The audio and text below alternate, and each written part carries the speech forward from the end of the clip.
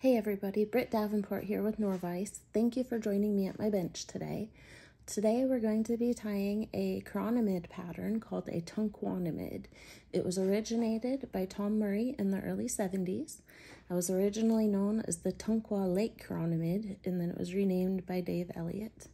A good friend, Bill Jollymore, turned me onto this pattern for lake fishing, and at the same time also to the book Contemporary Fly Patterns of British Columbia by Art Lindgren. This fly can be located on page 62, but there's a zillion other really good patterns in here. So I would encourage you to get it if you don't have it. This fly can be fished many ways. You can dress the entire thing with flow tint and fish it in the film. You could put split shot ahead of it and sink it. Or if you treat just the Ostrich Herl with float tint, it'll actually, the back end will hang down in the water. I haven't tried it yet for our freestone streams here in Idaho, but I have a feeling it would be pretty effective there as well. Our cutthroats seem to really enjoy Peacock. With that, let's get started. So for a hook, I'm using a Mustad 3906B in 10. This fly can be tied anywhere between a 4 to a 16. You're only probably limited by the size of Peacock Herl. I sure would like to know which lakes have size 4 Tunkwanamid in them. I'm pretty sure those are the ones up there in British Columbia. They sure aren't in central Idaho. Anyways, thread, I'm using Semperfli Classic Waxed in A dot in white. The pattern calls for black, but I will explain here shortly why I'm using white. So I'm going to start by dressing my hook. We're just going to lay down a thread base. For the tag and rib, I'm going to be using Semperfli French oval tinsel in silver. When you cut a piece off, make sure you cut it a little bit longer since we'll use it for the tag and the rib. So, put that in, tidy it up. I'm gonna go ahead and tie that in.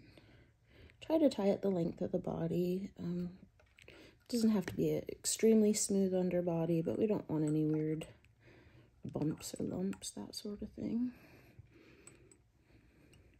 We're going to bring it all the way slightly into the bend. That's where the tag will be. And then advance the thread back up to about where the barb is. I've already pinched the barb, but, well, maybe I did. Anyways, where the barb is or would be. Go ahead and put a half hitch in. Bring your thread over to your thread post. I like to tighten my tension knot down for this. It just gives me a little bit more control. We're just going to take 3 to 4 wraps. That's your choice on how many. If there's a few gaps between them, you can use your thumb to kind of pinch that together and squish it back. Now I'm going to tie this down. But I'm not going to cut it off because this is what we will use for the rib here in a minute. I'm just going to use a hair clip to hold that back out of my way. So for the body, we are using Peacock Herl. For this size, I'm going to grab 5 or 6 pieces. On a smaller one, you might not need as many. So we're going to go ahead and just break those fragile tips off. If anybody has ever watched me demo tie, you know this is my absolute favorite material to work with on the Nor-vise. I used to get really frustrated with it when I first started tying because I would always break it. So I've tied that in along the shank. Again, just try to keep a somewhat smooth underbody.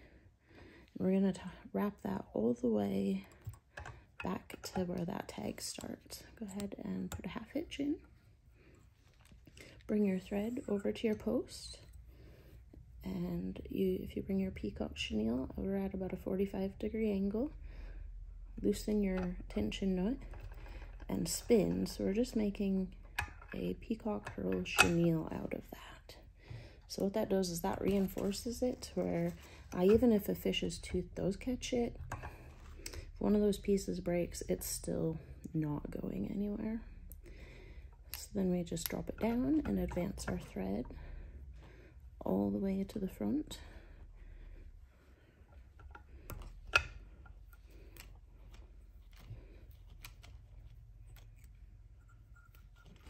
And then we'll just tie that off. See, there one broke already off the front. Trim those butts out.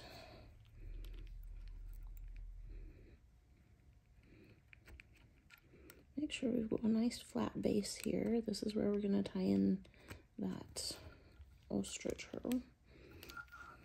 Before we do that, I'm going to put a half hitch in again. This is where we'll rivet. Generally with Peacock Herl, you would counter rivet, which just reinforces the Peacock Herl. Because we made a chenille rope out of it, you don't necessarily have to counter wrap it. I still like to. I think it then sits on top of it more so than getting down in the grooves. So, but either way is just fine. It is just for segmentation and flash at this point, and really won't add anything to the actual strength of that Peacock Herl. And trim that out of the way.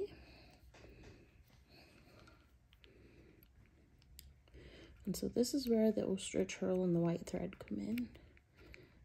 I'm going to do with the ostrich herl exactly what I did with the body here, which is why I wanted white thread and not black. Black would show through. For a fly this size, I'm going to grab probably about 3 pieces. Smaller, you might only need 1 or 2.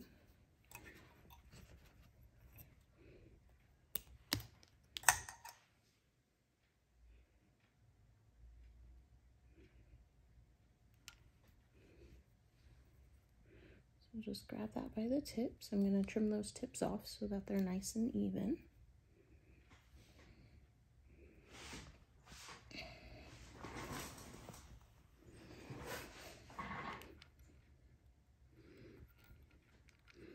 Go ahead and tie those in.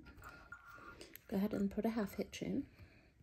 So rather than bringing my thread all the way over to my thread post, I'm just going to use my finger as a thread post. These are a lot shorter than Peacock Herl. So by doing that, I can just hold both of them with the one hand and then loosen that tension knot and then just spin it up. I just find it easier. I do this with Peacock Herl too if I only need just a little bit of it. I just find it to be easier. So we're going to go ahead and wrap that to the front. Unwrap that from the hook. Excuse me, from the thread. I can't talk today. And then give it a couple wraps just to tie it in.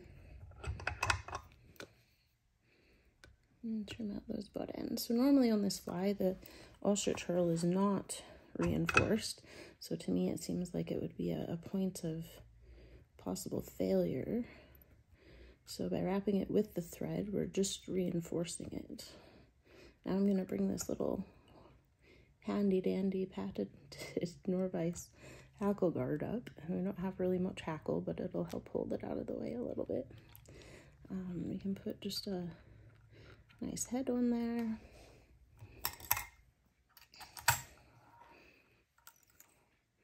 Give it a few turn whip finish, and there we have it.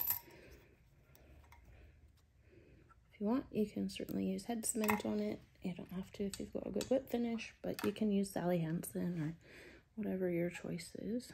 Take that off. Floof up that ostrich herl a bit.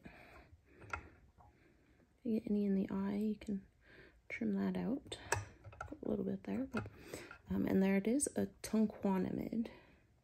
So again, you can fish it, tie it and fish it between 4 and 16.